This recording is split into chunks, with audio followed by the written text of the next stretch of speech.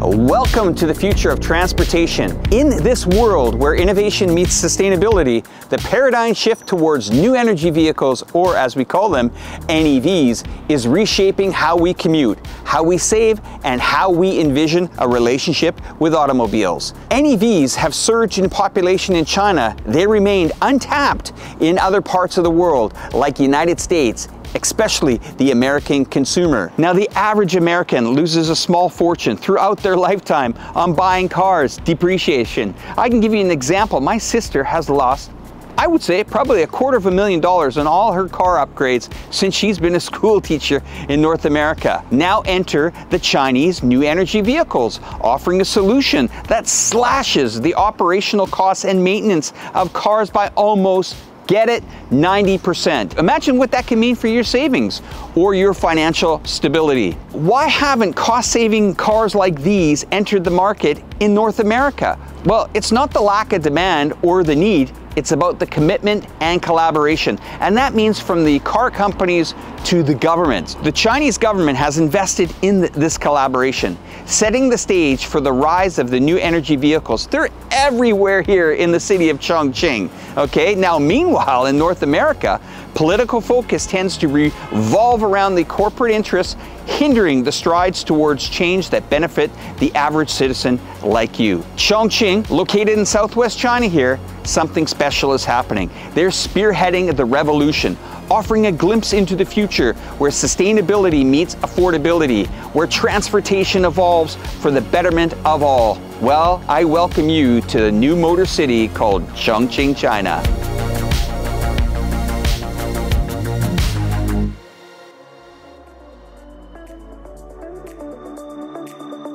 Compared to European and American new energy vehicles, personally, I think one of the biggest features of the Chinese NEVs is that the functions are very comprehensive and powerful.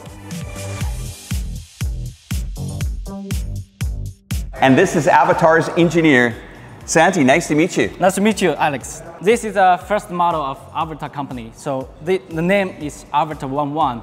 This model is generated by three giants in the Chinese automobile industry: Huawei, Chang'an, and CATL. Chang'an empowers the manufacturing, research and development, and also the quality control for this car. And for Huawei, we can see there is a HI logo here, which means we have a Huawei full stack intelligent solution on this model, from software to hardware. What a beautiful car. Yes, and for CATL, it empowers with the power battery, power management, and also the charging network. That's a beautiful product.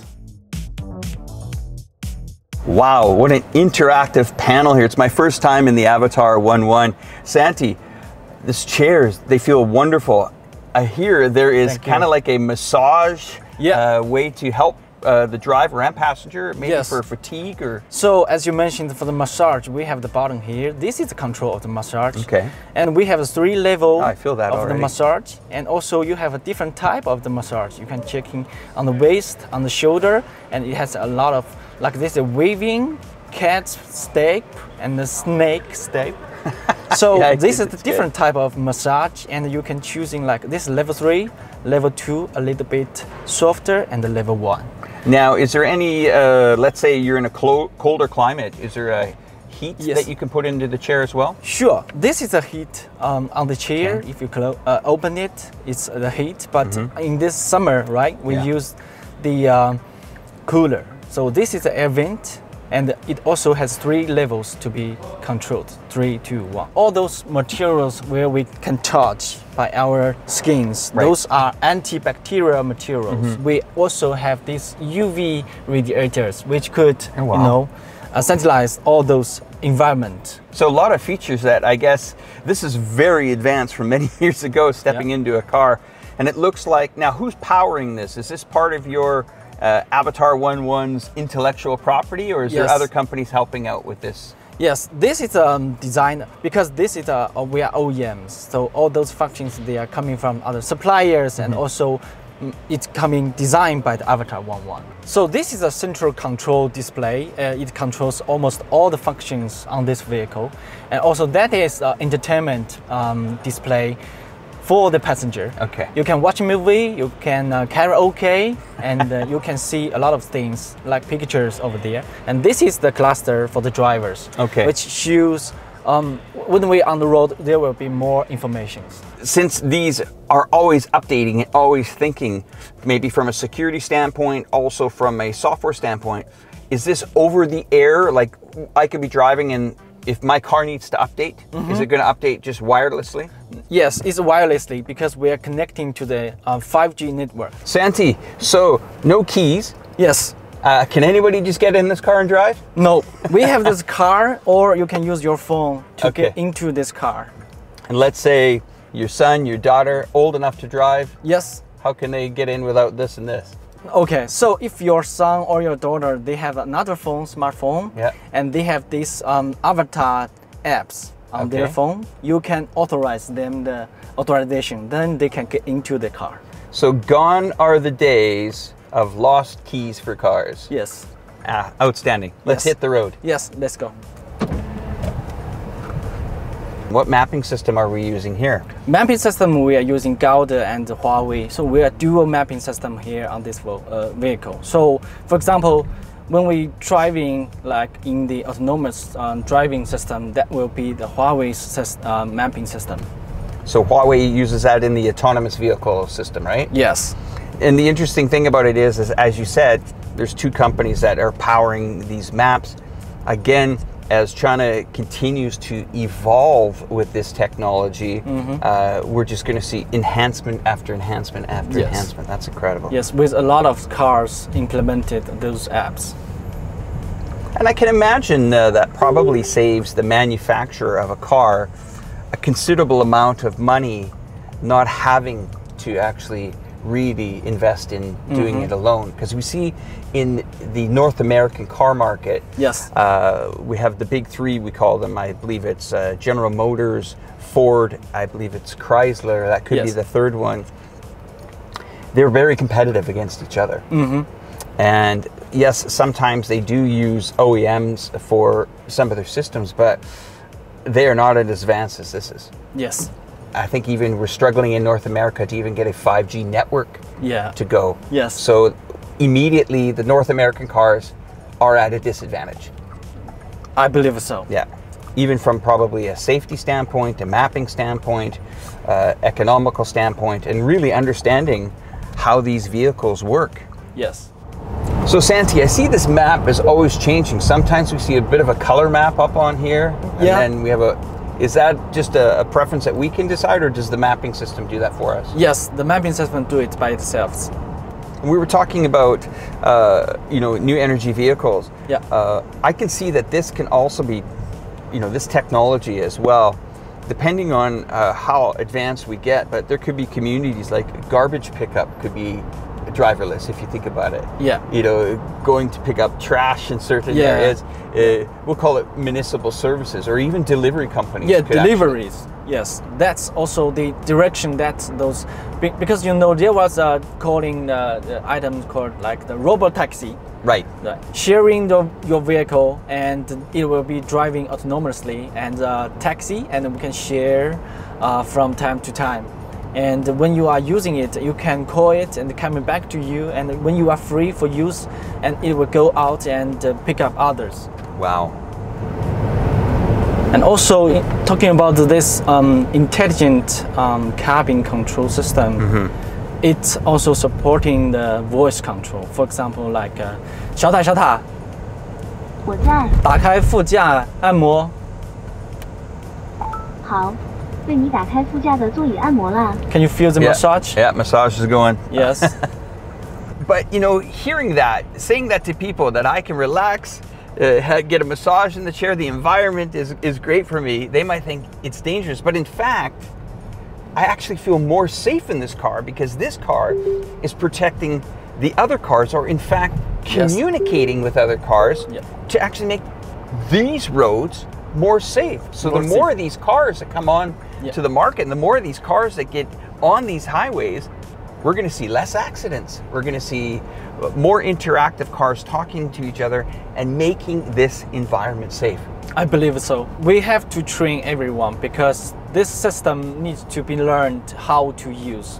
For example, like how you go into the autonomous driving system, autopilot driving system, how you control your vehicle, and for example, how I go to another road, I push the button, the handle here, it will sense the vehicles, see the environment. When it's safety, it goes green, goes blue, it comes into another road. It has to be told and has to be learned how to use this system. When they're passing that examination, they could be certified to using this system. Otherwise, it's kind of like a pure EV car driving by the electrical motors, right. And you can drive up and down, but you cannot using these functions. Well, you know, hearing that actually gives me a little bit of comfort, because I think as drivers, you know, I got my driver's license 36 years ago. Yes. Okay. When we were looking on a map, we took out a piece of paper and somebody in the passenger seat would say, okay, you got to drive this line. There was papers all over the place. Now this is interactive. My understanding of this, as being a driver for over 3 decades, is the following. Here's an opportunity to be in a car with an amazing environment and also good for the environment, you know, for green energy or for the climate situation that we're in. But also, it's educating us as drivers. We haven't been tested in decades. Now, I don't know how it is in China, but in Canada, when you get your driver's license at 16 or 18 years of age, that's it. You're on your own. This here gives us the ability to sharpen us as drivers, to help us interact more and understand the road more. Just by looking at these screens, I get a very good idea of what situation we're in. Many years ago, you couldn't see something like this. But now this car is telling me who's behind me, who's on the right, who's on the left, who is potentially could surprise and come out and hit my car. So it gives me, once again, more comfort. And I think as people get older, they can rely and they can have trust on this technology to give them a safe journey. This kind of car, my mother is 78 or 79 years old. If she got taught and trained in this car, I would be so happy and never have to worry, or at least worry much less than I do now. How much would it cost? Is there a cost savings between a new energy vehicle like this one to a gas-powered car? Well, I don't have exact experience, but we have some kind of communication, right? So for me, I drive a 2.0 liters gasoline vehicles for myself. And my colleagues, the driving Avatar11, we have a comparison. Like, for example, their charging fee for a month is about 200 to 300 RMB. But for me, I almost spending like 1.5 thousand RMB per month. So that's, you know, it's more like 5 or 6 times cost per month. Right.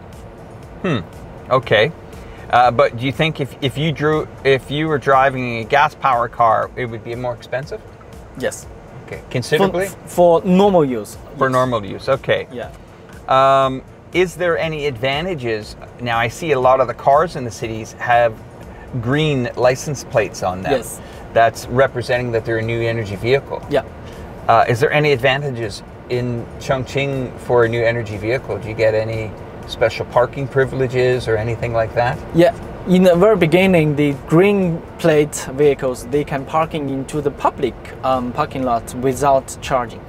And also, you know, because we have Chongqing is a big city, we have a lot of vehicles on the road. So the number of the vehicles has to be, you know, under control to avoid a very heavy traffic jam. So the green plate vehicles is not restrained by this rule.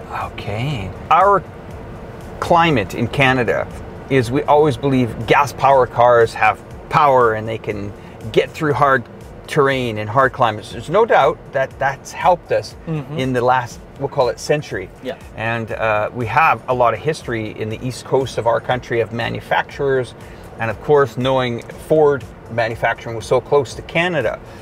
But I think what people don't seem to realize here is that these cars are innovating, just like we saw with the mobile phone industry. Yeah. It innovated from just traditional calls to now being part of our life. And these cars in general are life-changing. And Yes. I think unless you get yourself in a car like this, you're not going to understand it. And we continue to see a massive explosion of EV cars all over China. Yeah. America is trying, but they're not able to adapt, I would say, the amount of numbers that they're doing here in China. Who is the target market for Avatar now? The target, you mean the regions or? No, just what kind of customer are you looking for? Oh, yeah, okay. So it's kind of like, Avatar, we talk like ACV, which means smart electric vehicle. So for those customers, they are more like, the new generation.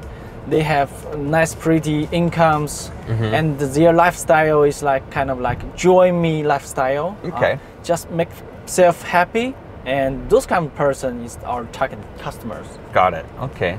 Let's go down here and park right beside that red car to the left here. Okay. The red car, right? Yeah. So here we push this parking assistant. Okay. Then you can see he's scanning. You want to stand here? Yeah, I would like to park right there. So we saw the car is here, right? And we choosing the position and we start. Then release the brake pedal. It will starting to plan its rotating and coming back to this position. And let's say some kid ran out in front of the car. It would stop? Yes. Okay, good. This is cool. Safety first.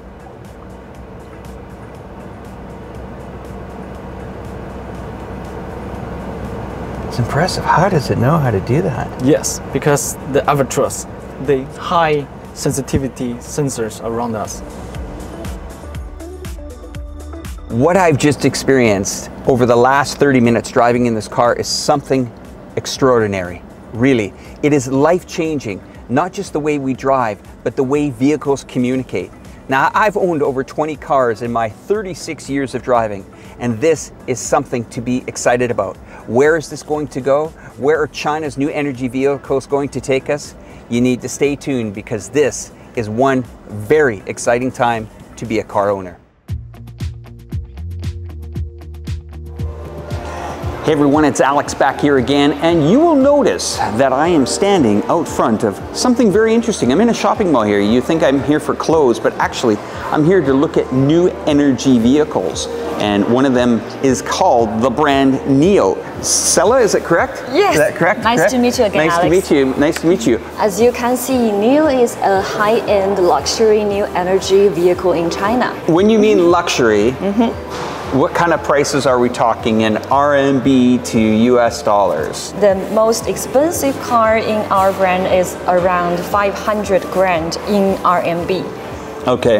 And this one is like 300 grand. I'm just looking at it. So we have Italian tires on this car, Pirelli tires. So this whole stereotype from America that says these cars are just plastics and electric engine put together is, we can see immediately here with Pirelli tires, 20-inch rims on these cars. These cars are very, very high quality. We are really serious about making the cars. As for example, for this car, we are looking at the Italian tire, and this car can accelerate from 1 to 100 kilometers in about 4 seconds. And this is also built to meet the standards in ENCAP and NCAP standards. It's really safe. All the body is covered in aluminum. Those two are the LiDARs integrated into the car. Okay. We call this a watchtower design. We use a combination of cameras and LiDAR. We combine those together to complete the assisted driving. Most North Americans only hear of one car brand, Can you guess what that is? Tesla. Exactly. From my perspective here in the North American markets, these cars are not getting to America. And this is real sad because I have been in other car brands. This will be one of my first times in a NIO here. And I can already immediately see from a cosmetic point that it is a piece of art. I travel with this car and I have to power swap 4 times a month. So 4 charges a month. 4 swaps. That's one specialty we have. Okay, we're changing now. We're going from charges to swaps. So 4 swaps a month. Charge, we swap. And every swap uses like 90 RMB. 90. So if 90, we do a little 15. Simple mathematics, we use 360 RMB a month and compare that to a petrol car. So I'm going to add that up. That is a staggering savings. That is anywhere from 75 to about 80% cost reduction on fuel. Let's say if I own a BMW, every petrol filling, it may cost me like 360. We not only providing a car, we but also provide a community. How do they communicate? Are the cars communicating to each other? Or they just walk into sales rooms like this? We have a user-only center back there. Now, I've never heard of the user-only center. Can you show me what the user-only center is? What that means? Welcome. All right, let's go. Let's have a look what that means. Okay, QR code, special treatment. Open here. You're part of the club. Yeah, welcome to the club. All right. So, okay. Welcome to NEV'S. Every NEV has its special drink. This is called a wonderland of green illusion. I can see now this community is very interesting. It's connecting people. It's people that have cars that are connecting people that have cars and how they can enjoy cars in every aspect. This is would say a traditional way to charge cars, right? Yes, that's true. How long would it take using something like this? Let's say if we didn't have the battery swapping, because we're getting to the battery swapping. Okay.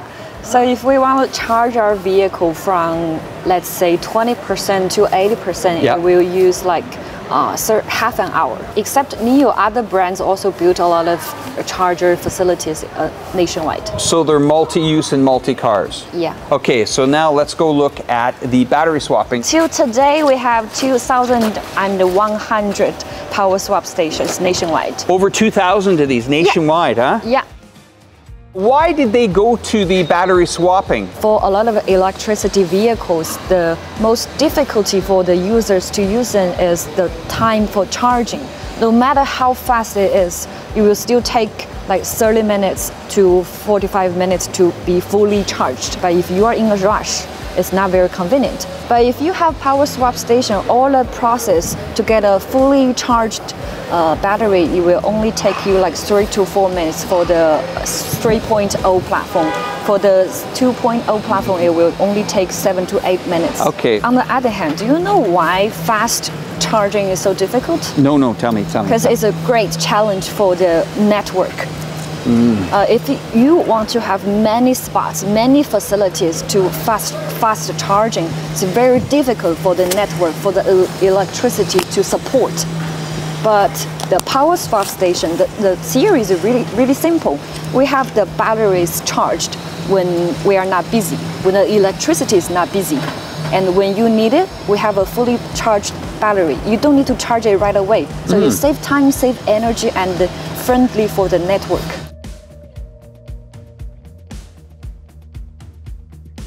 Hi, Nomi. Hey. 我想去未来中心重庆中央公园。好的。 Okay, let's hit the road.